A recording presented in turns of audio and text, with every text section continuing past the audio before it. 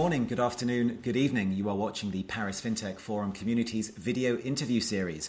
I'm Elliott Gotkine, and today I'm joined by the co-founder and CEO of one of the world's biggest fintechs, Klarna, Sebastian Siemiatkowski. Great to have you with us. Thanks for having me. Okay, so before we get cracking, we're going to learn a little bit more about Klarna.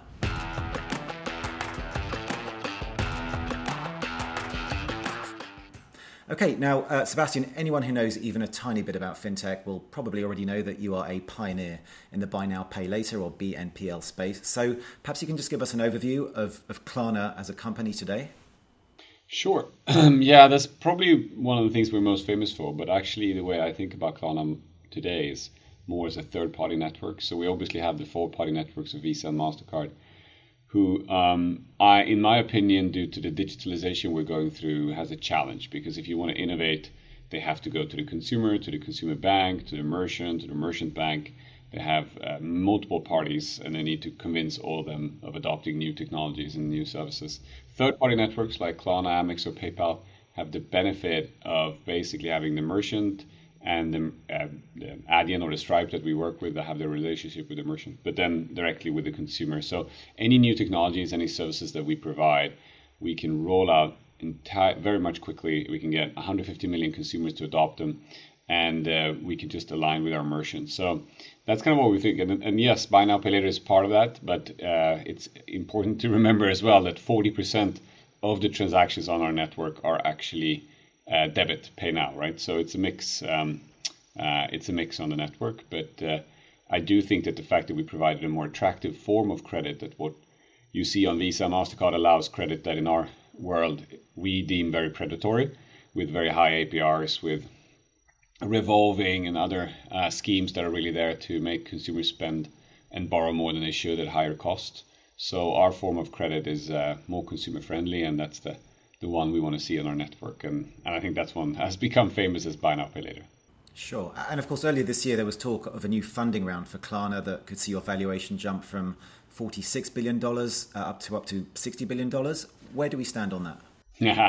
I don't know. We never comment on rumors, so we'll see. But I mean, have market jitters that we've seen and big drops in the valuations of listed fintechs, has that affected any negotiations that you may or may not be having? Well, look, I think to me it's kind of natural that you will see swings in the market over time, right? You got to remember that I've been doing this for 17 years now, kind of crazy, since I was 23 when I started. And over those years, I've seen things up and I've seen things down. But I think if you zoom out a little bit, in my perspective, it's like I believe right now we're in a very exciting time, and it reminds me a lot of like 2009, where Zalando and Amazon were seeing tons of traction. You started seeing them growing fast, and the traditional retailers were like, this is not going to work, they're not going to be successful. And investors, some of them really believed in it, but some investors were more like, is the business model really going to work? Is this going to be profitable? And today these companies have had a profound impact on retail.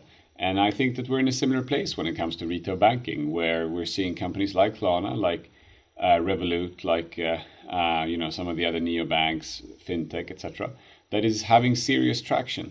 Then when it comes to multiples in the kind of very right now, sometimes investors get ahead of themselves, sometimes they get more nervous and things go a little bit up and down like that. But on the long term, are we seeing fintech disrupting banking? My opinion is absolutely yes. The customer adoption is there, the usage is there, but as we all know, the hype curves and stuff. But like over time, it's still it transforms an industry, and that's what we're going on. But maybe the kind of end date, or I think the date when it will all be very apparent to us could be as much as 7-8 years out in the future, when we will look back and say, like we do today with retail, like, wow, Amazon really profoundly changed the space, right?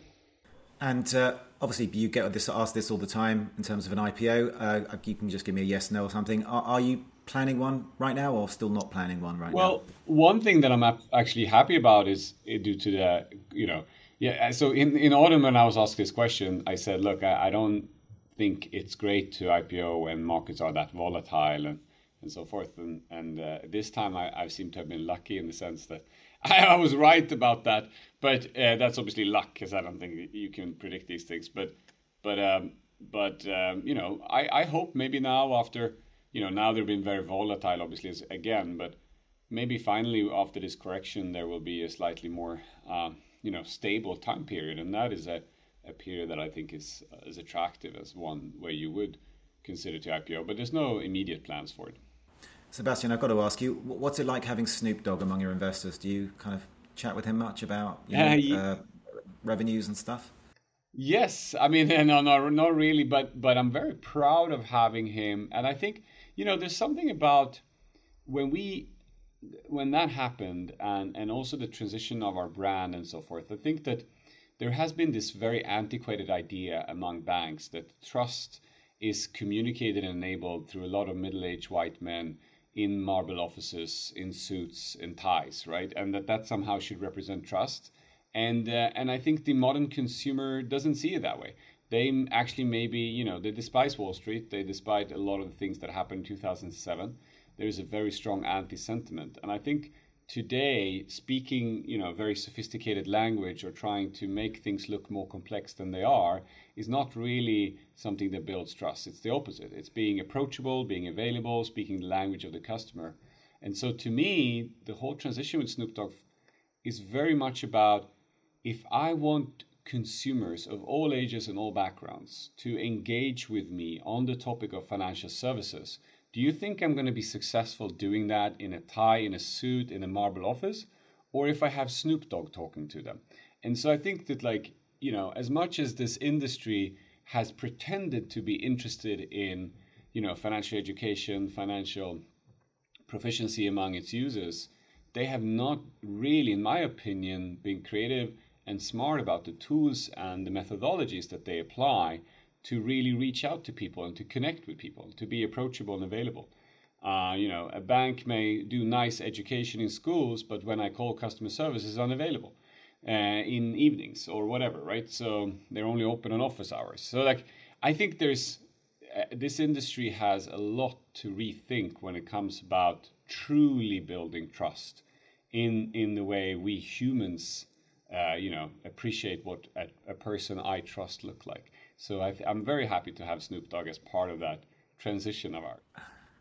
Okay, I'm sure he's very happy too with the increase in valuation since he got on board. But look, so we've heard a bit about Klarna now. Let's now get to know Sebastian a little bit better.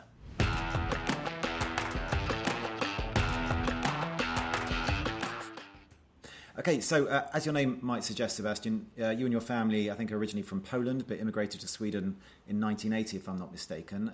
You came along a year later. I understand it wasn't necessarily the easiest of childhoods. Is that right?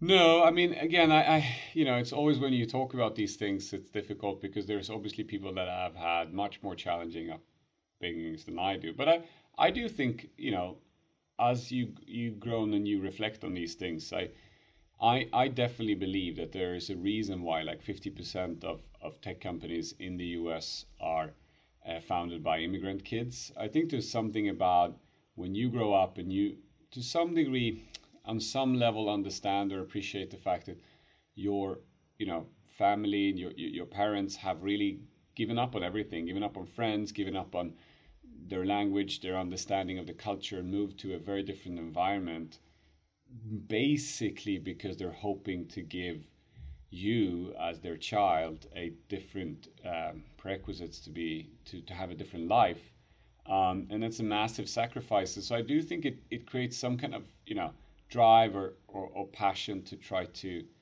create a different life, and that was the case for me. I mean, my parents came to Sweden. It was difficult at that point in time with a Polish surname to get a job.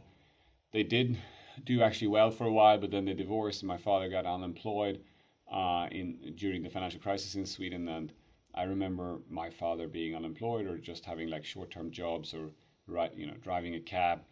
There wasn't always food at the table in the sense. I mean, it wasn't like we were starving or anything, but there were definitely empty fridges now and then, and I had to eat a lot of pancakes, which I actually appreciate. I loved pancakes, so. They're kind of more crepes, really, Swedish pancakes. But so I think that and I think it affects you. And I think to some degree I felt my parents, very intellectual, very, educated, but absolutely not given the opportunity to live up to their full potential. And at the same point of time, people, I remember there were areas of Uppsala, my hometown, where people with a little bit more money lived in houses, and they were doctors and so forth. And we were living in a small apartment and didn't have the same financial means. And I obviously definitely felt like it's almost like a lack of fairness. Now, life isn't supposed to be fair, but like there was this lack of I think why can't we have it like they have it, and I think that definitely created a drive, right? Right. And I think when you were growing up, you also received a subsidized computer from the Swedish government. Was that kind of where your love affair with kind of technology began?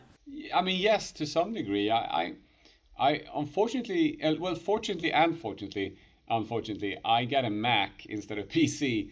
And I think almost like I would have probably been able to code if I would have had a PC, because on the Mac you couldn't really do anything because Steve Jobs had created this beautiful user interface. So there was much more limitation. The only thing I was doing was like writing scripts in HyperCard. Some people may remember that software, and so I could program a little bit, and I tried and so forth. But I really loved playing around with computers, and I was I'm very grateful for the fact that Göran Persson, who was the prime minister in Sweden at that point of time, did that reform, because it was definitely something that, subsidized computers, basically put a computer in my home. That was the reason my mom bought it, because it was suddenly much more, you got to remember that a computer back then was like $2,000, right? Like it was quite expensive to get. There wasn't really cheap computers to the same degree. And so, no, so that was I had a huge interest. And then obviously as you grown up, kind of when internet came along and you started having dial-up modems and stuff, I was playing around building websites and stuff like that. And even I think sometimes I was paid from some company for doing one or two, but yeah, no, it was a fun thing. I've got to ask you, Sebastian, we discussed before the valuation of Klarna, reportedly $46 billion. I understand you own about 10% of it, meaning you're a billionaire on paper at least several times over. Given kind of where you came from and kind of, where you are now, I guess having no financial worries at least, how has it changed your life? And please don't say it hasn't, because it's a lot. No, to kind of, it's a fun question, because once I was asked, does money going to make you happy? And then, I think anyone who has had the fortune in life to become financially independent will then say, well, it doesn't, and so forth. But I think that is kind of to some degree, an answer without perspective, because obviously, to your point, I can still remember the strange feeling. I mean, I would go, I often I love candy. I love buying an orange juice or whatever, things that I couldn't really afford for myself when I was a kid. And then I, walking by 7-Eleven or one of those places, and I would always wow, what if I could buy Snickers? What if I could buy an orange juice or something?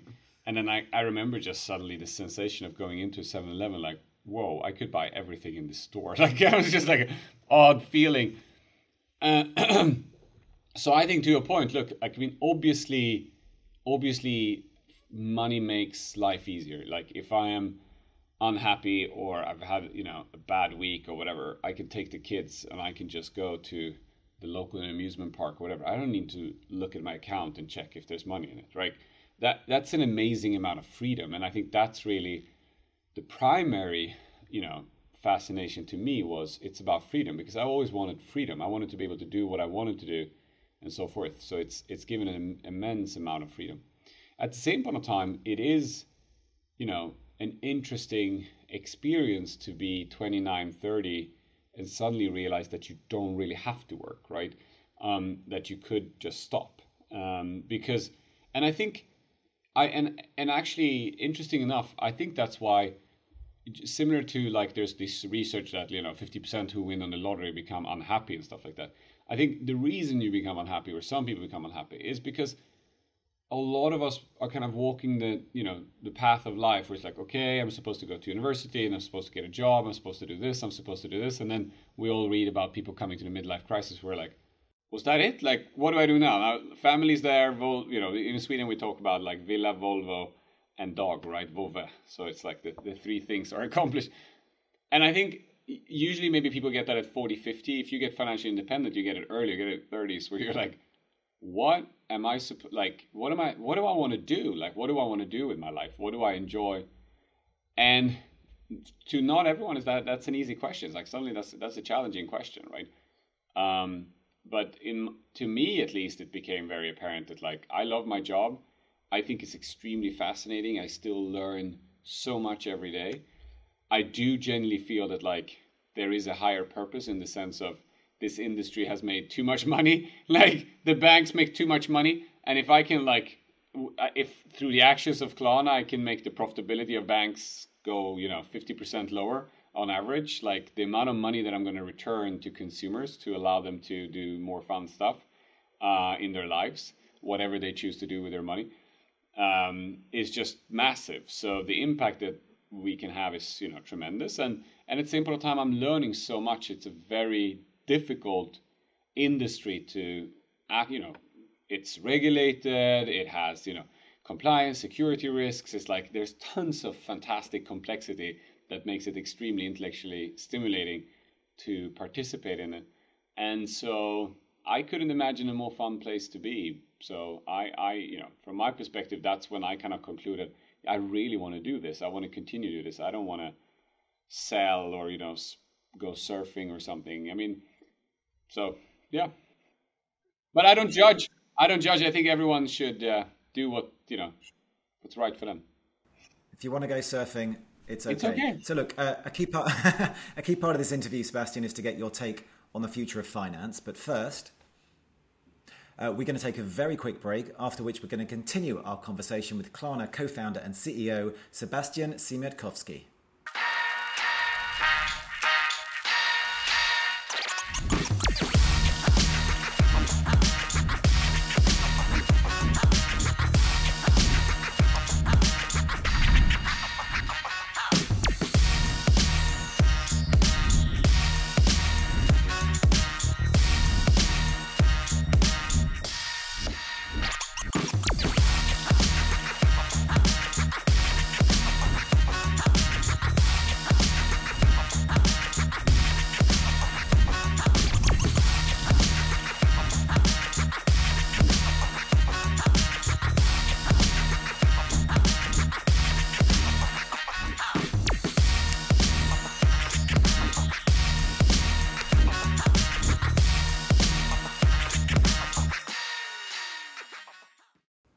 Welcome back, and don't forget, if you're not already a full member of our community, everything you need to join can be found at www.parisfintechforum.com. Okay, Sebastian, so I want to talk about the future of finance now.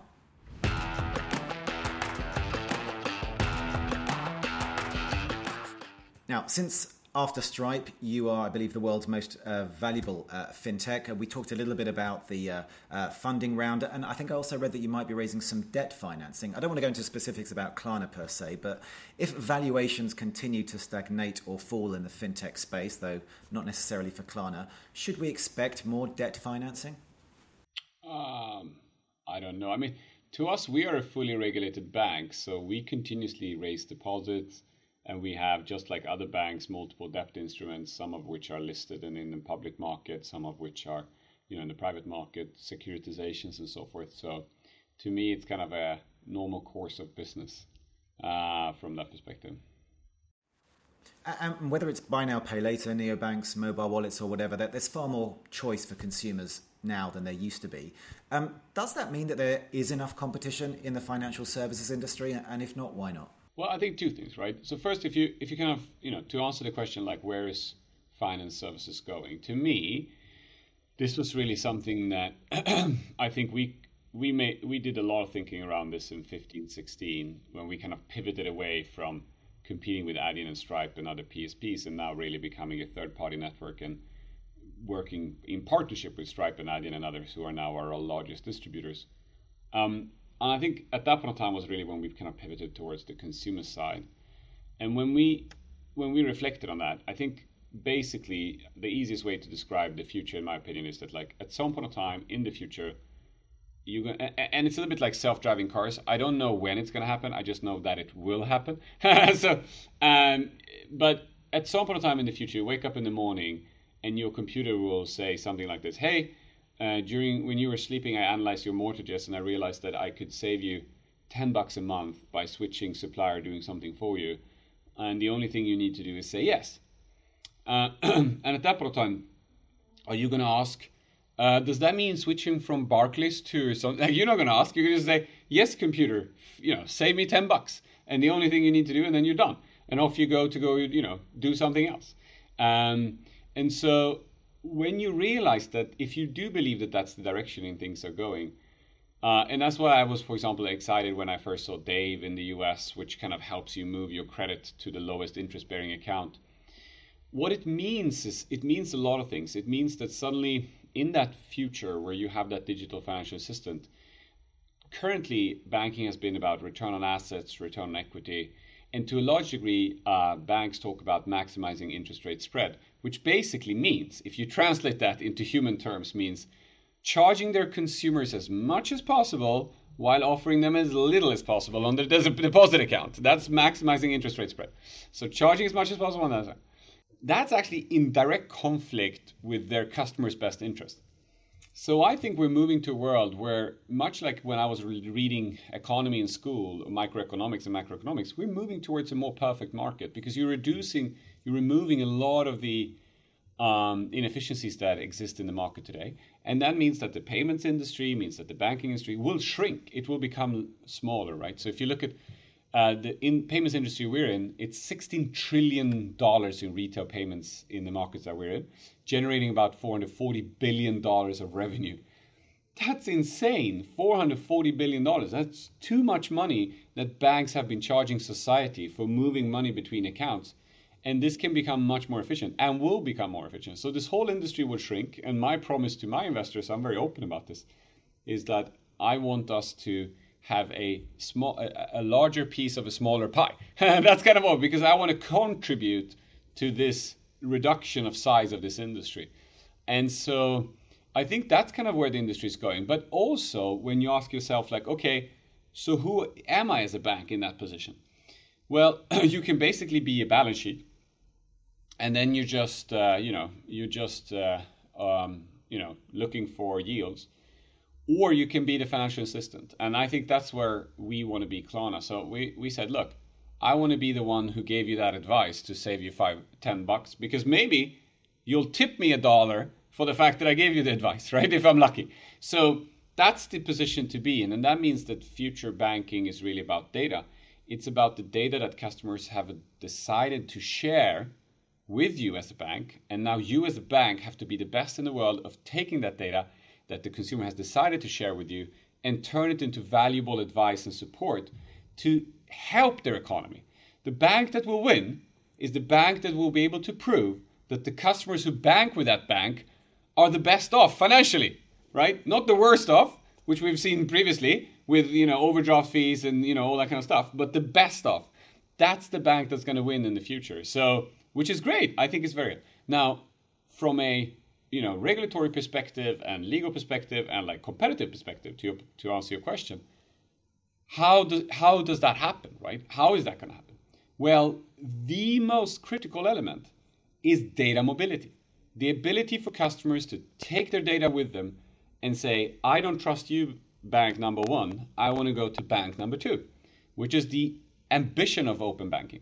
Unfortunately, EBA has not fully, or has to some degree restricted the mobility of data, and open banking is not living up to its full potential, where the UK is now ahead of us in regards to regulation to support that.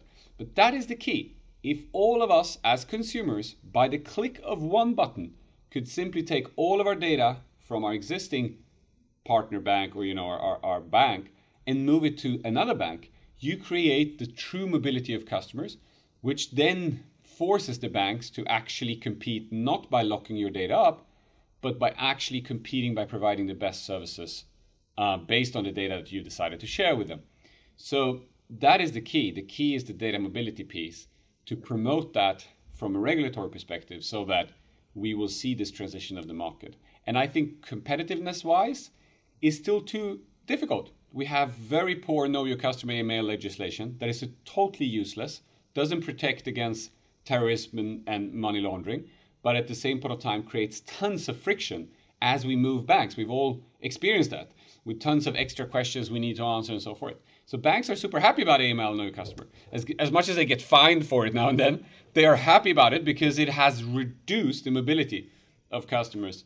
And so there's poor legislation like that, but we need better legislation that promotes the mobility, because nothing's going to help customers as much as competition.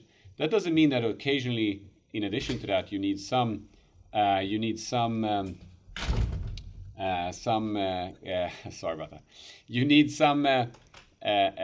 legislation to obviously also protect consumers from bad practices. But in essence, that's it. Okay, so I know we're running out of time, but I have to ask you. You mentioned regulators, and I think before you said buy now, pay later is I think about 40% of your 60% is buy now, pay later. But regulators, 60%. I beg your pardon. But regulators are increasingly looking at this space, concerned that consumers are taking on debts they can't afford to repay, especially as we may be heading towards some kind of recession, according to some analysts and economists out there. Do you buy the argument that buy now, pay later is not necessarily this force for good that kind of allows people to kind of spread their payments and be less financially stressed, but that it actually makes them buy things that they otherwise wouldn't afford and leads to them getting into more debts and more Look, I think stress? First and foremost, we are actually for regulation to some degree here. I don't think that being totally unregulated is good. I don't believe in anarchies either. I think society benefits from having some rules of interaction. So in general, I think there's some regulation here would make sense. With that said, if you actually look at outcomes, you see that our losses are 30-40% below credit card industry standards. You can see that we underwrite in a very different way because we take a credit risk decision on every transaction. And we build people's credit limit very thoughtfully and carefully. So it's a very different model than your traditional credit cards. And again, I think it's you have to compare credit with credit. If you are of the political opinion that you should never use credit for any type of consumption, maybe only for mortgages at most, then I'm not going to win an argument with you. But if you are, as I am, and I think most people are, of the opinion that credit for consumption can make sense in specific instances, for example, when you shop online and you want to touch and feel the product before you pay for it because you feel more protected by doing that rather than shipping money and then hoping to see the product. If you believe that credit makes sense in some instances, then it's a question of what form of credit should consumers use. And I think the form of credit that we have created has been tried to be constructed in a way where it's actually good for consumers, or better than the alternatives that have existed, like credit cards, payday lending, and tons of other forms that have been out there.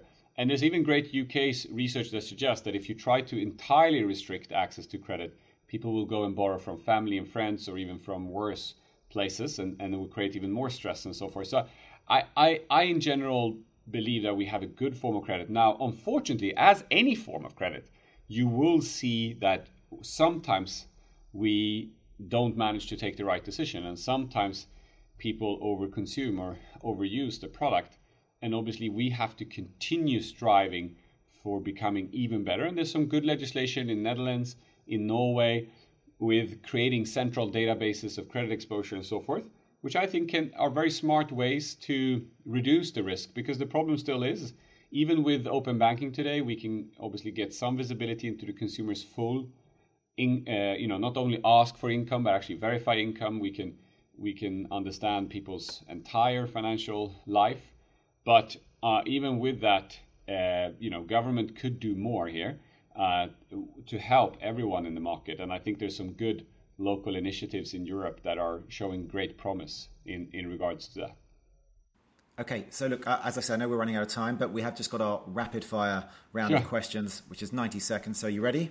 Yes.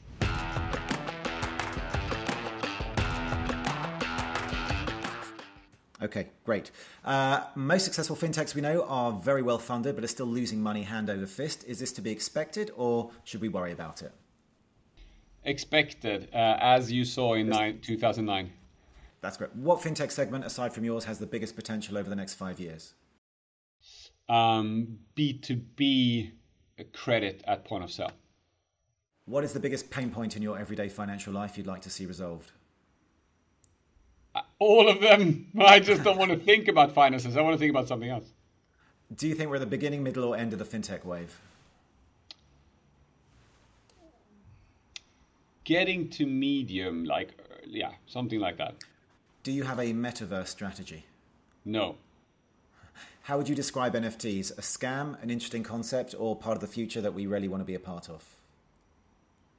I don't know. Like, let people do what they want with their money.